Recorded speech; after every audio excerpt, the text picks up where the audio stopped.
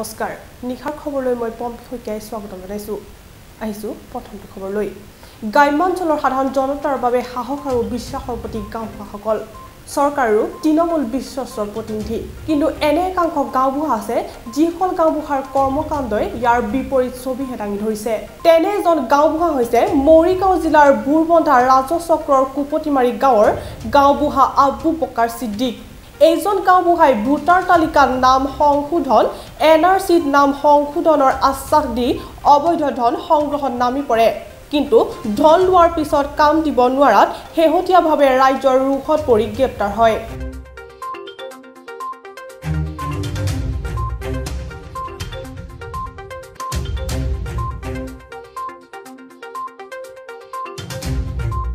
আমাৰ দেউতাৰ ডাটাৰ মাজত নাম হৈছে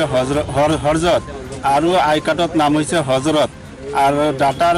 বয়স হৈছে 2,80 আই কাৰ্ডৰ বয়স হলে 102 এইটোৰ কাৰণে এই জাগিৰত আইবিত আমাৰ হেৰিং হৈছে তাত এই ডাটাটো আমাৰ বুলি কোৱা নাই যে বেলেগৰ এইটো ডাটা এনেকুৱা কৈছে কোৱাৰ পিছত আমি এতিয়া কি কৰিম এতিয়া আমি সৰু মানুহ আমি বুজিব নাপাওঁ তেতিয়া এই গাঁওবুঢ়াৰ ওচৰত আহিছোঁ ওচৰত আহি পেলাই গাঁওবুঢ়াক কৈছোঁ যে আমাৰ এনেকুৱা কথা এইটো কি দিলে কি হ'ব পিছত গাঁওবুঢ়াই কৈছে সেইটো আমি ঠিক কৰি দিব পাৰিম তেনেহ'লে আমাৰ 1.5 লাখ টকা লাগিব 2008 চনত এটা নোটিছ আহিছিলে নোটিছখন আছিলে 1 নং বৰকুৰ গাঁৱৰ কালুৰ বিৰুদ্ধে সেই নোটিছখন সি কুপুটিমাৰী গাঁৱৰ কালু চেকক জবৰদস্তি দিছিলে গালুছে কমান্ডিত আছিলে নোটিছটো লোৱাত তাৰপিছত সি কৈছিলে যে তোমাৰ নামটো অকমান খেলিমেলি আছে গাঁওটো হয় বেলেগ কিন্তু নাম একেই বস্তুটো মই মিলাই দিব পাৰিম 2 এদিন মোৰ লগত বলা তুমি বস্তুটো আমি ঠিক কৰি দিম তাৰপিছত কোৰ্টত লৈ গৈ পেলাই এদিন দুদিন কৰি 3 বছৰ ঘূৰাওতে আমাৰ দেউতাকৰ পৰা টকা লৈছে 1.5 লাখ টকা বৰপুৰ আৰু কুপটিমাৰীৰ চৰকাৰী গাঁওবুঢ়া আবু বকৰ সিদ্দিক তেখেতক আমি আটক কৰিছোঁ আৰু ইতিমধ্যে আমাৰ বুঢ়াগাঁও থানাত দুটা কেছ তেওঁৰ বিৰুদ্ধে ৰুজু হৈছে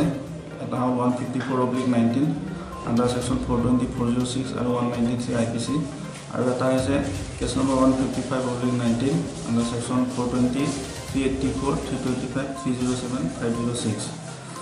তেখেতৰ বিৰুদ্ধে যিকেইটা অভিযোগ আহিছে অভিযোগকেইটা হৈছে কি তেওঁ এই অঞ্চলৰ আৰিফুদ্দিন নামৰ ব্যক্তি এজনী তেখেতৰ ঘৰ 2 নং বৰপুৰ তেওঁ এনআৰচিত তেওঁৰ নামৰ যি শুধৰণি কৰি দিয়াৰ নামত তেখেতৰ পৰা বিভিন্ন ধৰণৰ ভয়-ভাবুকিৰে বৃহৎ পৰিমাণৰ ধন প্ৰায় 1.5 লাখ টকা তেওঁ ডিমাণ্ড কৰিছিল তাৰে ইতিমধ্যে তেওঁ 1,08,000 টকা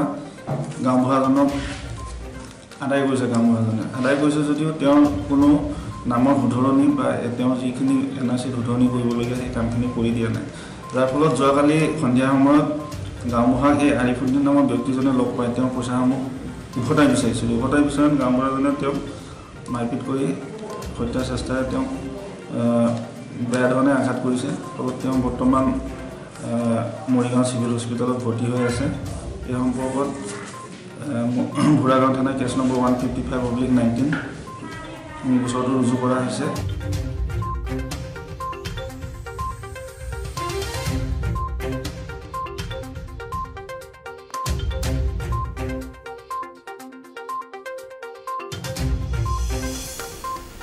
নলবাৰীৰ অলিয়াত অঘটন পুখুৰীত উপঙি থকা অৱস্থাত পুৱা উদ্ধাৰ হয় এগৰাকী মহিলাৰ মৃতদেহ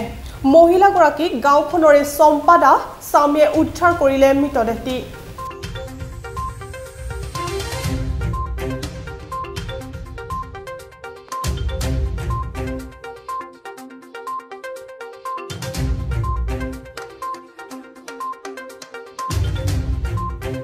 মইতো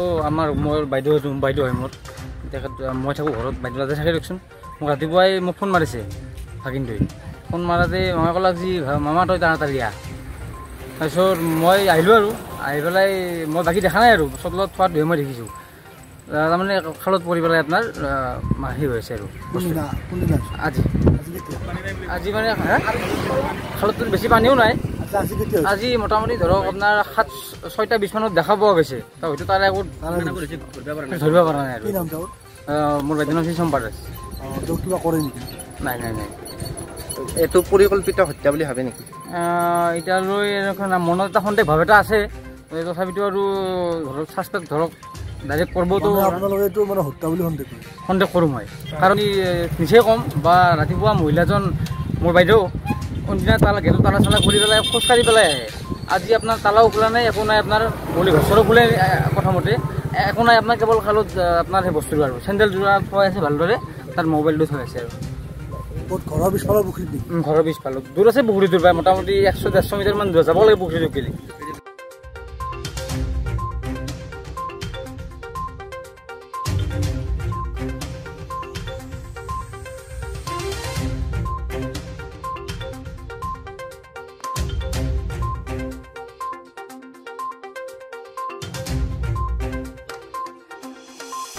কলগাছিয়াৰ নামনি অসম মহোৎসৱ উদযাপন সমিতিৰ উদ্যোগত সাফাই অভিযানত অংশগ্ৰহণ কৰে উদযাপন সমিতিৰ সভাপতি যুৱ নেতা অধিবক্তা ছয়দুল ইছলাম লগতে অন্যান্য বিষয়ববীয়াসকলেও মহোৎসৱৰ লগত সংগতি ৰাখি ৰোপণ কৰা হয় 10,000 গছপুলি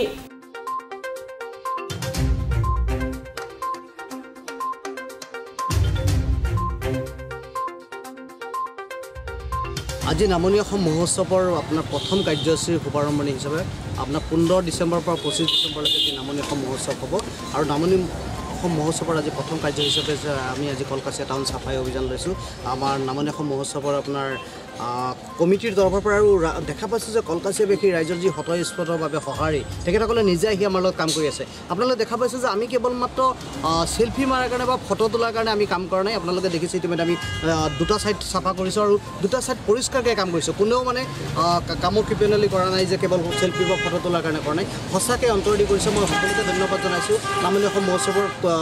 সদস্যসকলক ধন্যবাদ জনাইছোঁ বৃহত্তৰ কলকাছিয়াবাসী ৰাইজক জনীয়াবাসী ৰাইজক ধন্যবাদ জনাইছোঁ ইতিমধ্যে আমি দুটা কৰিলোঁ আৰু বাকী ৰাস্তাবিলাক আমি ভগাই ল'ম আৰু 4 বজালৈকে আমাৰ চাফাই অভিযান চলি থাকিব জাৰুৱাটত মানে আমাৰ যিটো নামনি অসম মহোৎসৱ আমি আয়োজন কৰিব লৈছোঁ অহা 15 ডিচেম্বৰৰ পৰা 25 ডিচেম্বৰলৈ তাৰে আজি যি প্ৰথম কাৰ্যসূচী সেইখিনি হাতত লৈ বৃহত্তৰ কলকাছিয়া যিটো চাফাই অভিযান সেয়া তাৰমানে কাৰ্যসূচী ৰূপায়ণ কৰিবলগীয়া আছে কিন্তু তাৰ লগতে আমাৰ নামনি অসম মহোৎসৱৰ দ্বিতীয়টো কাৰ্যসূচী আমি ইতিমধ্যে আৰম্ভ কৰিম সেইটো হ'ল বৃহত্তৰ কলকাছিয়াত আমি নামনি অসমৰ যি কাৰ্যকৰ্তা আছে লগতে আমাৰ কলকাছিয়াবাসীয়ে মিলি প্ৰায় 10,000 গছপুলি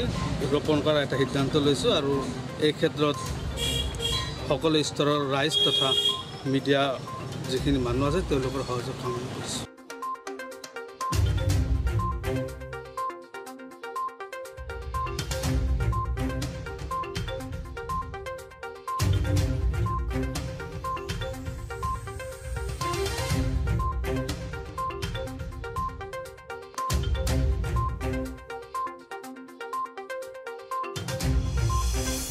মৰঙীত বন্য হস্তীৰ উপদ্ৰৱ হ্ৰাস কৰিবলৈ অভিনৱ কৌশল হাতীৰ অহা যোৱা পথত বৃহৎ আকাৰৰ জিৰাফৰ মূৰ্তি স্থাপন কৰি গতিপথ সলনি কৰাৰ চেষ্টা একাংশ ৰাইজৰ কিন্তু হাতী এবিধ জ্ঞানী জন্তু সেয়েহে তেওঁলোকৰ পথ সলনি কৰাত ব্যৰ্থ হ'ল মানৱৰ চতুৰ বুদ্ধি বন্য হস্তীৰ জাকে ভাঙি পেলাই জিৰাফৰ মূৰ্তি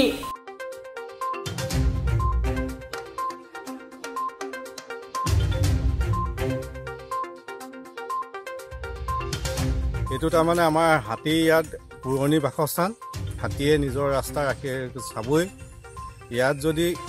জিৰাফৰ পুতলা এটাও ৰাখি থয় নহয় হাতীয়ে তাৰমানে নিজৰ ৰাস্তা কেতিয়াও পাহৰি নাযায় এইটো এদিন হ'লেও তাৰমানে বহুত দিনৰ মূৰত এদিন হ'লেও হাতী এইটো নিজৰ হেৰিত যাবই হাতী তাৰমানে মানুহৰ পিছতে এটা জ্ঞানী জন্তু বুলি ধৰা হয় সেইটো কাৰণে সিহঁতিও চিনি পোৱা হয় আজিকালি এই পুতলা বা কিবা এটা আনি থ'লে হাতী যে সেইখিনিৰ পৰা আঁতৰি যাব সেইটো তাৰমানে কোনো সম্ভৱ নহয় আজি এতিয়া হাতীজাকটো দেখিছোঁ হাতীজাকটো তাৰমানে এনেকুৱা ধৰণে 3-4টামান চিঞৰ মাৰিছে বাকী গোটেই হাতীজাকটো যোৱা হাতীজাকটো ঘূৰি আহিছে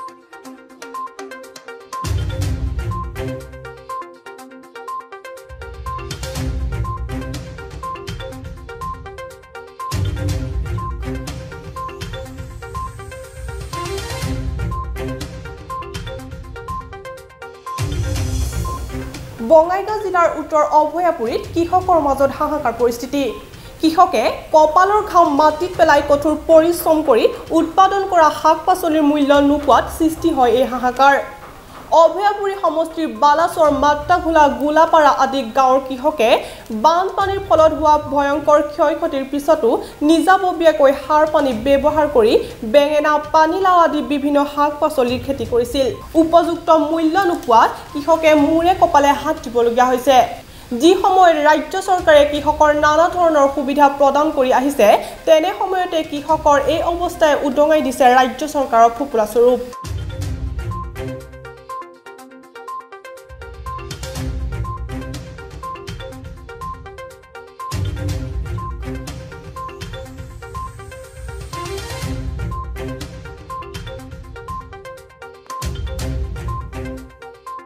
বানপানীৰ সময়ত আমাৰ যথেষ্ট পৰিমাণে ক্ষতি হৈছিল বিশেষকৈ আমাৰ চব্জিবিলাক বহুতো ক্ষতি সাধন হৈছিল তাৰপিছতো কৃষক আমি হয়তো যথেষ্ট তাৰমানে পৰিশ্ৰম কৰি আমি খেতিবিলাক আকৌ আমি হেৰি কৰিছোঁ গতিকে আমি তথাপি আমি হয়তো পানীলাও বা বেঙেনা খেতি আমি কৰিছোঁ তথাপি আমি বজাৰত যিটো হয়তো চব্জিৰ মূল্য যিখিনি পাব লাগিছিল আমি সেইখিনি বৰ্তমান পোৱা নাই এই অঞ্চলত কিমান বিঘা খেতি আছে এই অঞ্চলত আমি বহুতো চব্জিৰ বিষয়ে বহুতো খেতি আছে তাৰমানে ধৰক পানীলাও বহুতো খেতি আছে আৰু আপোনাৰ বাগনা খেতিও আছে যথেষ্ট পৰিমাণ আমাৰ হয়তো 3-4 বিঘা আছে আচলতে বজাৰৰ মূল্য কিমান বজাৰটো মূল্য এতিয়া খুব কমে এটা পানীলাও কিমান পানীলাও এতিয়া ধৰক আপুনি এতিয়াতো 7 টাকা 8 টাকা 10 টাকা এনেকৈ লৈ আছে বেপাৰীবিলাক কি ক'ব চৰকাৰ নাই চৰকাৰক আমি আবেদন জনাইছোঁ যাতে আমাৰ কৃষকসকলক এটা উচিত মূল্য দিয়াৰ কাৰণে দাবী আমি জনাইছোঁ যাতে আমি কৃষকসকলে এই চব্জিখিনি ভাল দামত বিক্ৰী কৰিব পাৰোঁ সেইকাৰণে আশাৰে আমি চৰকাৰক আবেদন জনাইছোঁ আপোনালোকৰ নিজাববীয়া হয় আমাৰ নিজাববীয়া খেতি